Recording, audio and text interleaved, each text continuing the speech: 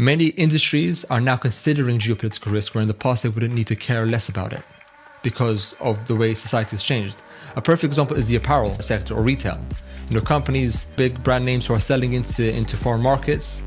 Now, like Gap, for example, who produced a t-shirt of China and they didn't include Taiwan. And the Chinese market and China, the CCP became very upset about it, and a lot of brand ambassadors cut ties. Chinese brand ambassadors cut ties with the brand. There's big boycotts of the brand, and this isn't only the Gap that's faced this, but many other companies which have faced these issues.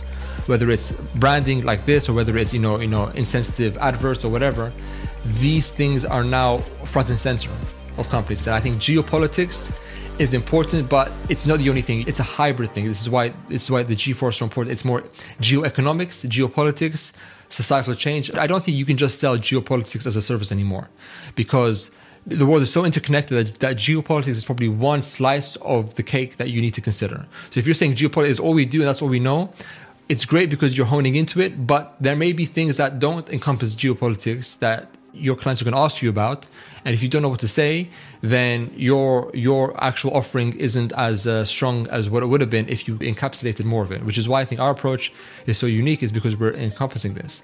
And also something that what we're doing is that we are actually in the process of developing the world's first global power index, which explores a nation on these COPs and how they develop, which is going to be then turned into a software that clients can use, that can be changed and used by our clients to understand how nations are developing, not only isolated within themselves, which is what many geopolitical risk firms do, and they have country risk reports. Now you tell me, if you as a person develop not only by your own growth, you have people in your life that made you who you are today. That's the same as a nation. A nation has foreign direct investors, they have allies, they have foes, they have the populace, which is an aspect of their development.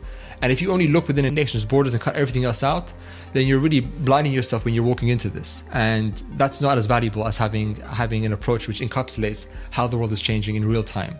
That's where the value is. And if you can make it more software oriented, that's a plus. But this, you need to do it in a way that doesn't say we have the magic ball which can predict things, because very quickly people may be intrigued. You may get a few clients out of it, but when they see that it's not doing its job, you lose your reputation, and your solutions take time to then reimagine, because you already came into it with the perception that you have the magic formula. Anyone's trying to sell you magic formula is selling you snake oil. And for sure, companies now which may not have geopolitics at the front of their mind, as I mentioned, apparel and others, will not be able to see this straight away.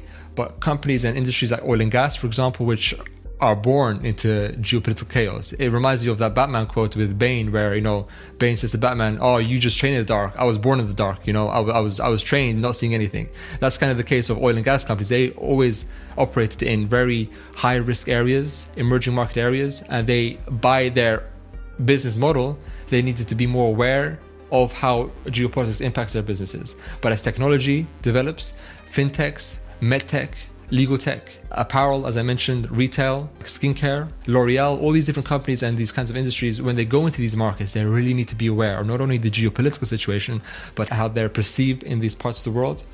Disney is a great example, and their kind of mishaps in China with the Mulan film, how it was a big misstep. Many different kind of companies and industries now need to consider geopolitics. So as an offering, if you're have an off-the-shelf solution, then you're not going to be able to apply real solutions to your clients.